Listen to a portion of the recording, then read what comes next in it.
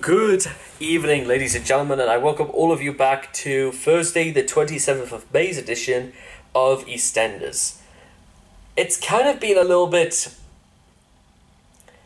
I don't know, kind of like a bit of a slow day in the square. The only real thing of note is of Milo and Keanu's, story about female circumcision ongoing again. Mila having to keep Keanu as safe as possible. Mila turning down every offer Ikra gets, Ikra running off. And that's, again, there's been, other parts about this episode, and I'm pretty sure they're gonna, erase to something, because the only other real sort of, story that I felt like was important because it was still ongoing was the one between Suki and somehow trying to cobble some money together, and somehow she discovers Kirat going out, having dinner with Sharon. Suki even goes to the length of trying to go to Phil Mitchell to try and launder some money, which it'll be interesting to work out exactly why Suki needs the money. In fact, there was even this hilarious scene where Suki is trying to count some money, and she just throws it down and screams at that, and all my dad could say to her is that she can't count. Oh dear.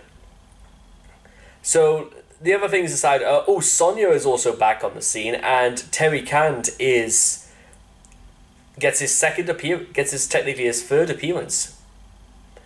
And it's just Sonia and Terry just kind of talking at points. It's alright, the thing I don't get about this whole revelation about Sonia's real father is that it doesn't seem to be going anywhere. That's probably why they're waiting a whole week to get back from this. Speaking of waiting, Gray makes his appearance again. He tells Dwayne, Kim's sort of toy boy, I guess you are, and Kim is basically Kim. And also Chelsea apparently arrives back on the scene, telling Kim that Dwayne is a womanizer, more or less. God almighty, just this, like I said before, this show simultaneously has too many characters and not enough, because I felt as if there was barely anything, nothing really felt like it was going on, except for, of course, Bobby's terrible dancing. And also the episode ends again with Mila, them realising that Keanu has gone missing again, believing that she's gone back to her mother, who's planning to send them off to get, circumcised. Oh, and also the ending also has, if you've been affected by the things shown in this episode.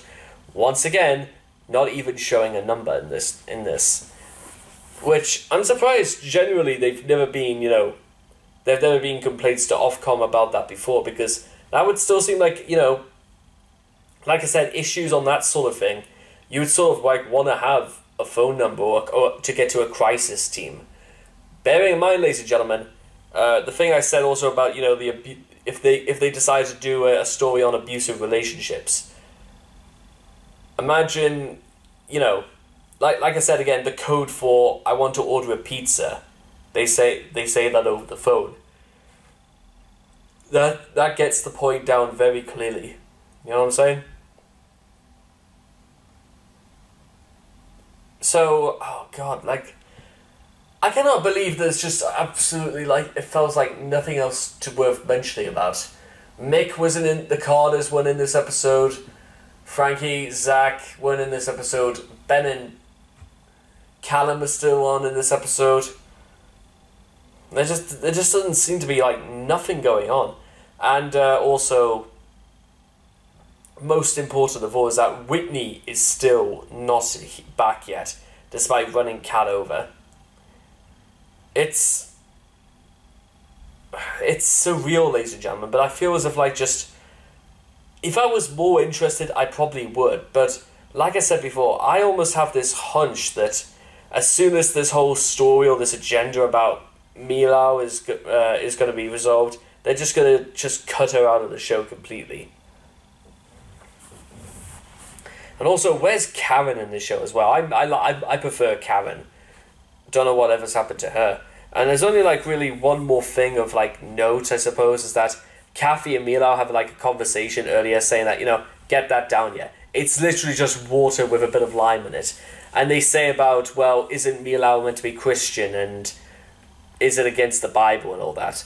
And they literally do not bring up like religion after that. They talk about, you know, Milo and, you know, other members who refuses to be seen as outcast and driven, that sort of thing. And trust me, it's very, very... Any time they try and touch upon religion, ladies and gentlemen, in this show, it's a few very small remarks. It's not really even remarks, it's just saying the Bible or Jesus or stuff like that. And they'll never go near that subject ever again. I don't know whether it's because they can't, or they just... Again, I just don't know. If you're not going to make a point out of it, then don't mention it at all. I mean, I don't know if this... I mean, obviously I don't believe Eastenders is trying to make a statement about this, but if they are, they're not really doing the greatest job either, because it just seems as if, like, it's very dragged out, and it doesn't seem to be, like, nothing's happening. That's the strange thing. It took us nearly 2 whole episodes just for this revelation at the end that Kila was gone missing. And with that being said, ladies and gentlemen, that is also where I'm going to leave this episode. It's just not really the sort of thing I think I'll return to in a hurry. But until then, ladies and gentlemen, I will hope to see you guys again in the next video. Take care. Bye-bye for now.